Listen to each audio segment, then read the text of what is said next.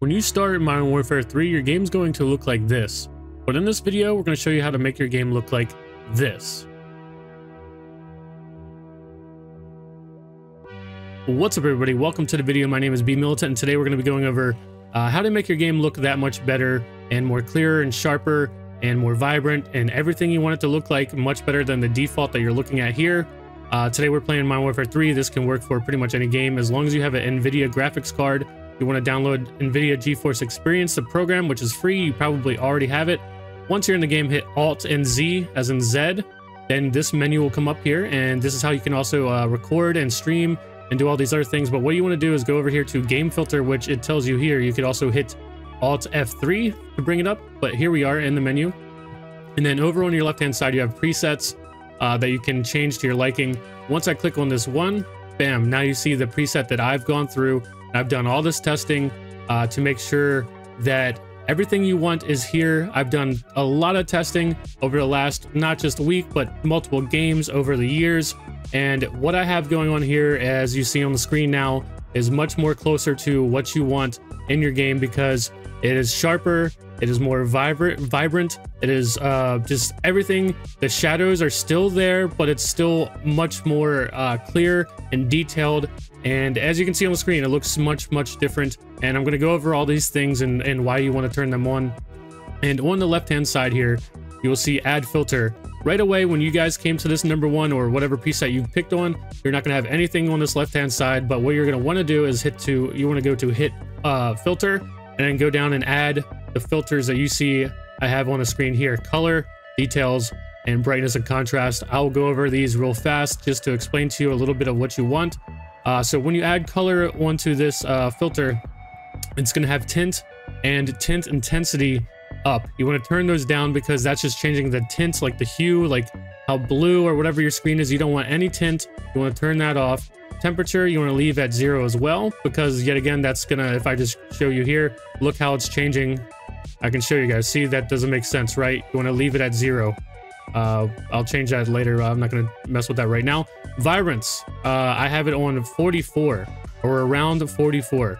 This is all stuff that you can change, but in my opinion, I've done a lot of testing on various games, especially Modern Warfare 3, and I've gotten this down. As you can see in the background, there's still shadows, there's still everything's vibrant, it pops, it's easy on the eyes, but it's not too vibrant, it's not too over the top to where the screen is extremely bright and it's going to hurt your eyes. We're going to be going over more stuff here, so I recommend around 44 vibrance. You can turn it up if you want to, but then I think things start looking washed and maybe not as professional. So now you also go to details, which you added details as well. So sharpen, I only have it on 19, and the reason why you don't want to turn sharpen up too much is here. I can go make it even more sharp. There's like 99 sharpen, but I'm going to go back to down to around 19. The reason you don't want too much sharpness is because when you are gaming, and especially if you want to be competitive at gaming, if everything is too sharp, your eyes are going to be scanning more, and it's going to hurt your eyes, and your eyes are going to get worn out over time, and you're going to get headaches.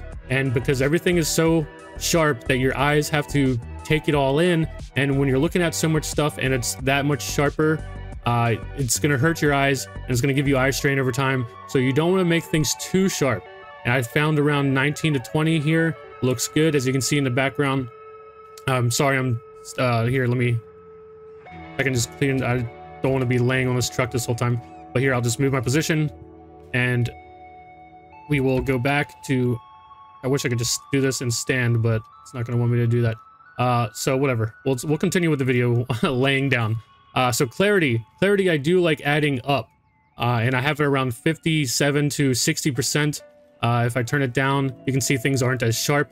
I think adding clarity is better than adding sharpness. So I'm going to go back to around 60% there and leave it at that. As you can see, if you were paying attention there, I'll do it one more time. I'm going to go down in clarity and I'm going to go up in clarity, and you want to leave it around 50 to 60%.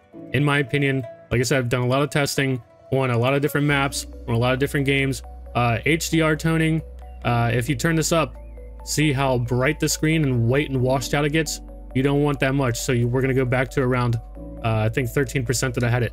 Bloom, you never want on. You don't want bloom on. It's just going to add, yet again, look at this terrible effect. Turn it off every time you don't want it. Going down to brightness and contrast. Exposure, I have on -4 because if you turn exposure up, you can see how much brighter things get. But this is going to just shock your eyes. It's too bright. And if you have viewers or whatever, I mean, look how bright this is. It's just going to be overbearing. So you could go to 0, but I like just a little negative. I'll leave it on -3 for now. Contrast, 15%. Highlights, 10%. Shadows, 21%. Sorry, this game is ending, so I kind of have to get this done quickly. But those are what you want to add, and I'm going to switch over and talk about this more because this game is ending, unfortunately. But those are the settings you want, and we'll continue in a second. What's up, everybody? We are back on Favela in Modern Warfare 3. I want to go over the last bit of settings. I had to rush through them because the game was going to end, and I kind of want to explain the settings. I don't want to just tell you guys to copy something and not explain it. So let's go back into game filters and the brightness and contrast. So exposure, you don't want it to be too high because then it's going to be too bright and hard for people's eyes to see. So I have it around a -3. Contrast, I have it 15% because if you go too much into the contrast, it's going to be hard to see people in those dark corners. So go back to 15%. Highlights, I have on 10% because if you turn it up, it will make some things brighter, but when you're closer towards like lights and stuff like that, it's just going to kill your eyes. I found 10% to be the right amount.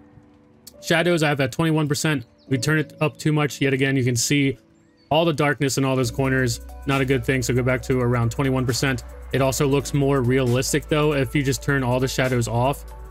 Your screen looks flat, and it's just not appealing to look at. I found around 21%. This looks much more kind of realistic and just better. Gamma, 0%. Now, with all these settings, right, I'm doing this because I want you guys to bookmark this and save this because I have to come back to this sometimes too. And when you get driver updates for Nvidia or whatever, sometimes this stuff will get taken away. So use this video as like a kind of a bookmark to come back to these settings, and you can always tweak these settings to however you like. But like I said, I've done a lot of testing on a lot of different maps and stuff like that, and I found these settings to be the best. And share this video with people. Not a lot of people know that you can do this, and just change your game to make it look that much better and look just that much more detailed, and you can see people better and all that stuff. So thank you guys for watching. If you liked the video, if it helped you out any bit, please leave a like. I really appreciate it, and subscribe if you're new, and enjoy the game filters. And I'll see you guys in the next one. Thank you very much. Peace.